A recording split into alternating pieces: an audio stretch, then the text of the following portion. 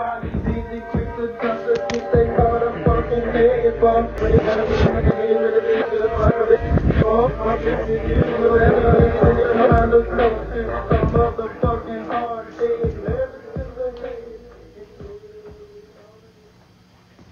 welcome back to the regularly scheduled programming. You know, this content and stuff that I'm creating is very important and educational for all people of all backgrounds, all ages. We are a completely socialist, like sort of, you know, it's all for the people type of programming. And, you know, we have your best interest in mind, so thank you, because it is because of viewers like you how we are able to continue to make this extremely important educational content for our community. Thank you.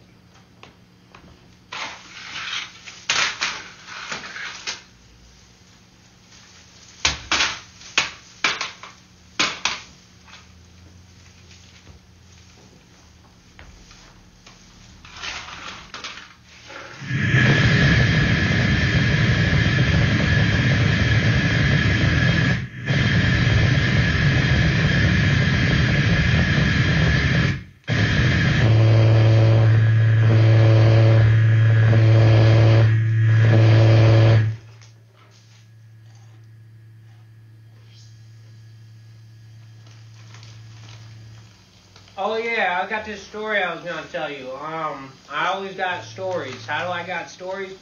I'm one of those people, I was born that's called a storyteller. I tell stories. Some of these people turn into novelists. Some of them go to school and become lawyers and invent laws and narratives that didn't exist and win court cases for people who are more powerful than you that own businesses. These are all storytellers in our modern world. I'm a different kind of storyteller. I just tell you stories about my life. I exaggerate for certain comedic effect, but it's all pretty much true.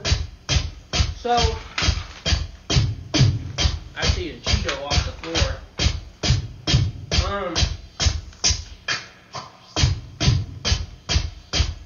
Yeah, I remember the first time I made somebody laugh. I was in 3rd grade. And, you know, we had a show and tell contest. You could bring in shit. You could talk about it. So what I did is I was a weird kid. I had all these, like, alligator heads and, like, fucking dead shit and stuff. I brought it up into the school, right? And so, like, I assumed a character.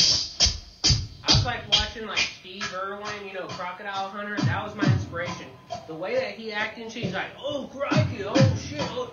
I'm just like, bro, this guy is fucking funny as fuck.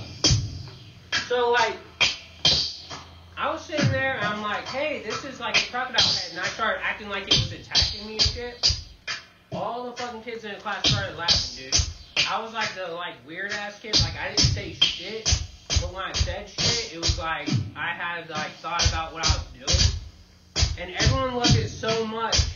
The next day when we did another show and tell thing, they asked for an encore. So literally, as a 3rd grader, even though I just improv this shit, I pulled it out of my ass.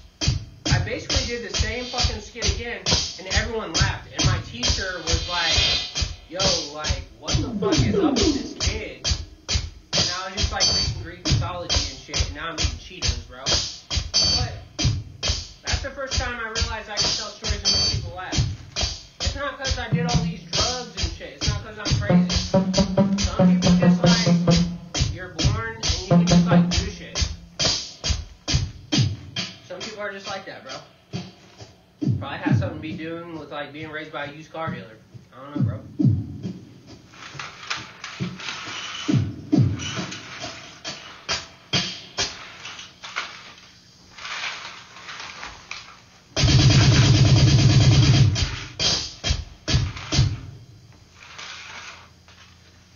I got even more swag. Oh, I'm probably gonna get cancer from all this fucking film shit on me, bro. That or the Cheetos. I don't know which one, bro. No.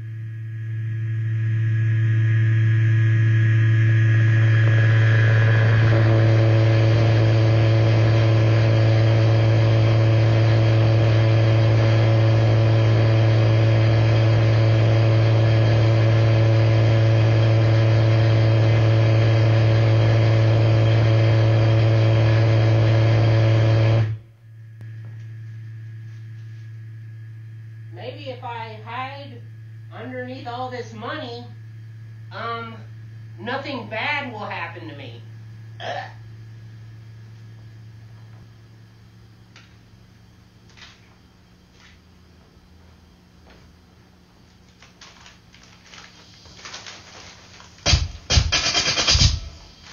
I visited Maine once.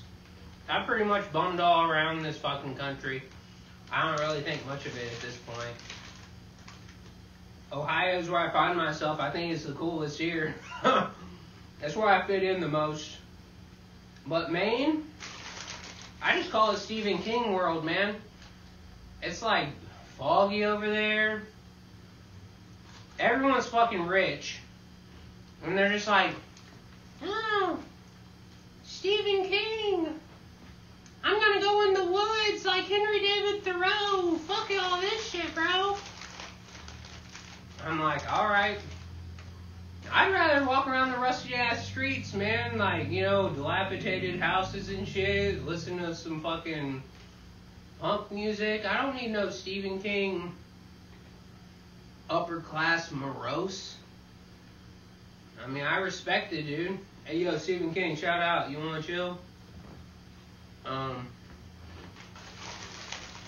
But yeah, Maine.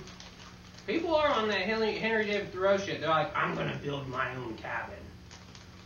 I'm done with this. I'm done with these systems.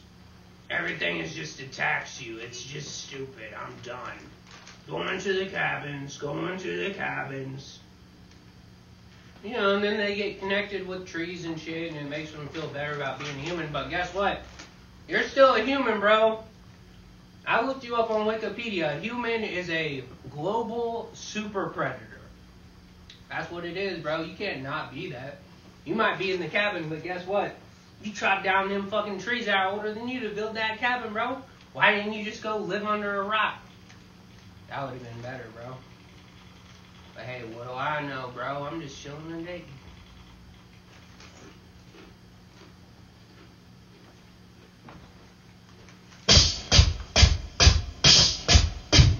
Oh, man.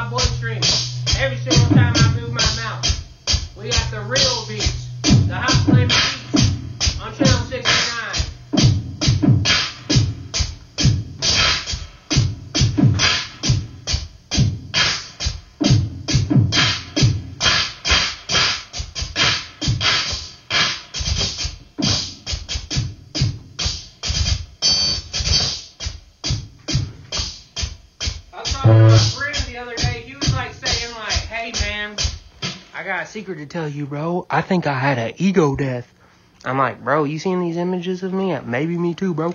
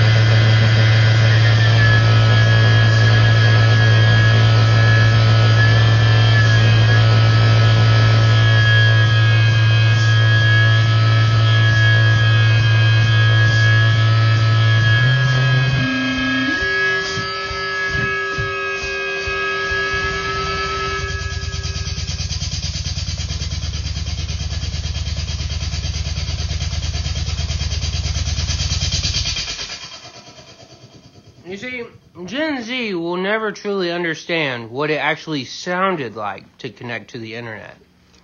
You know, that's what it's about, man.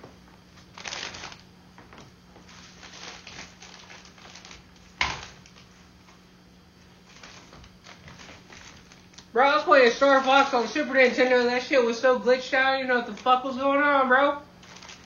You know what I'm saying?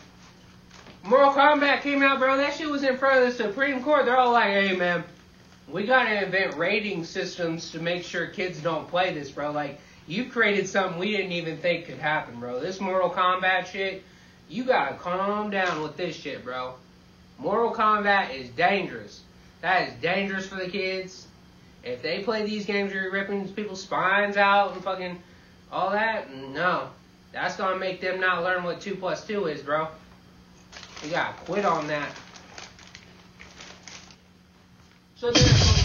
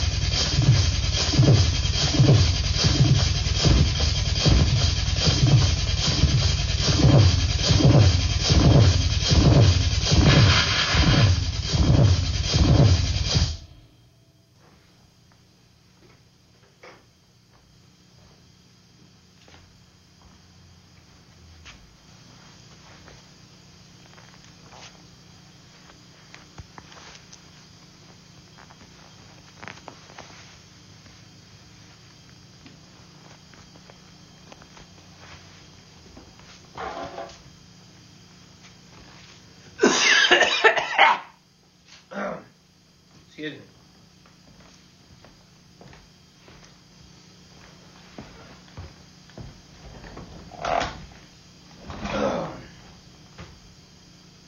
Yeah, this is basically my casting call. I'm 31 years old. My partner's angry. I don't really know what else is going on, bro. Like, if you want me on your show, here you go. I can take direction and shit like that. Put me on your show, man. You might be surprised at some stuff that might come out of me, you know? I'm not addicted to any drugs, and hey, man, you're already watching what I do. I'm on Instagram too much, bro. It's turned me into a sort of comedian that's, hold on, someone's texting me.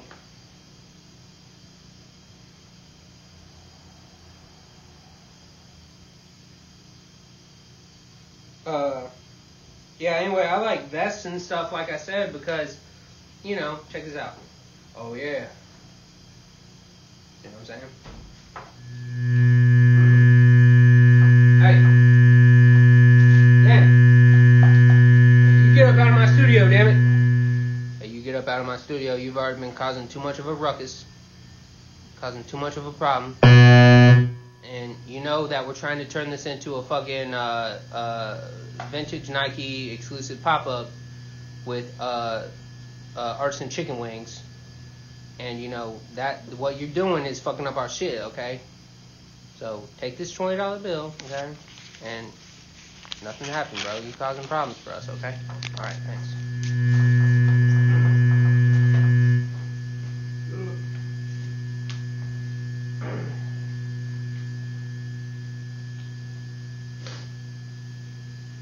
There was this other thing I was going to do. Kind of feeling it now.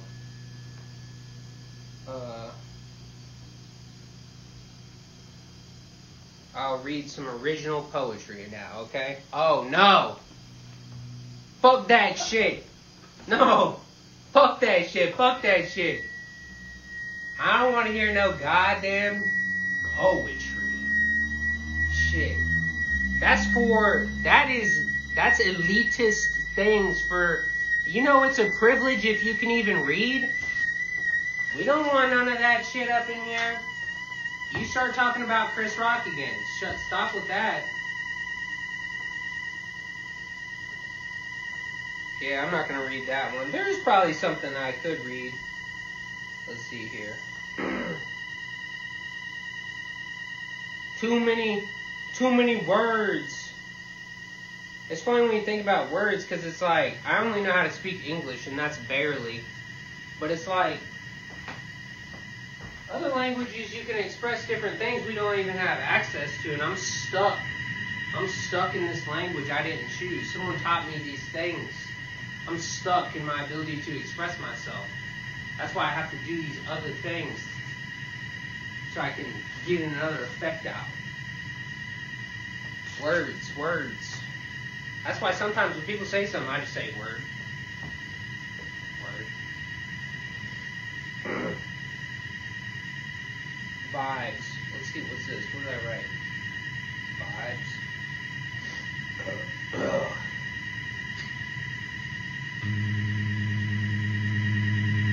Yep. What was that guy's name? Talking about sports, right? Chicago Bulls, 1994. Alright. I'm eating the chicken wing, right? What was it? He was the fashion one. He was the one that I would have liked, right? He would be on my vibe. What was his name? Oh, shit. He had the multicolored hair. I mean, he went on Oprah. I don't know. You know what I'm talking about. I wrote this book 10 years ago called These Words Were Inspired by Going to Walmart on the 4th of July.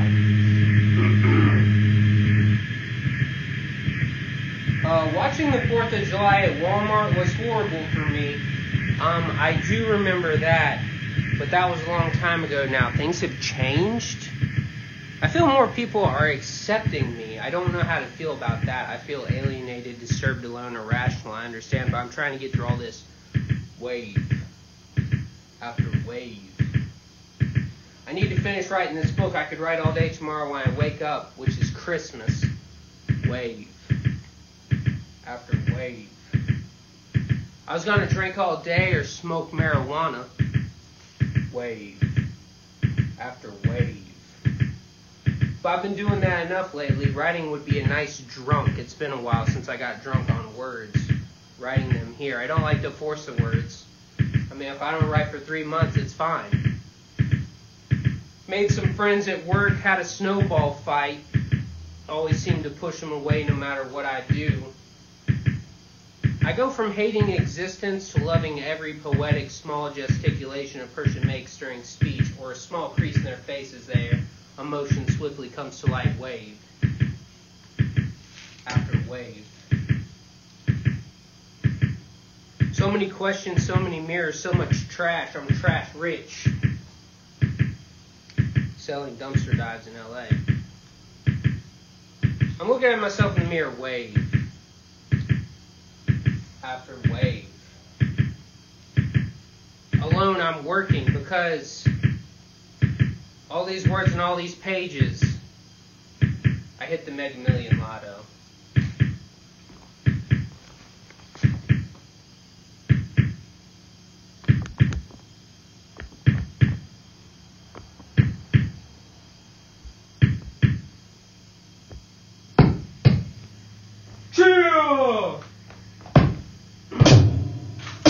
Is art real? Is art real? Is this art? Is this art? Is art real? Is art real? Is this art? Is this art? I do feel a lot better wearing this. This is like more me in my element.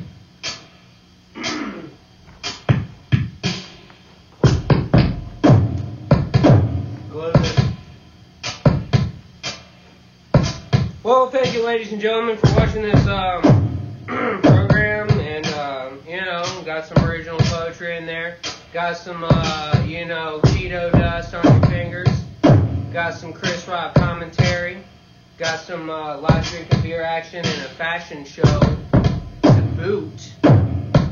Don't really know what more you could ask for than that. Thank you.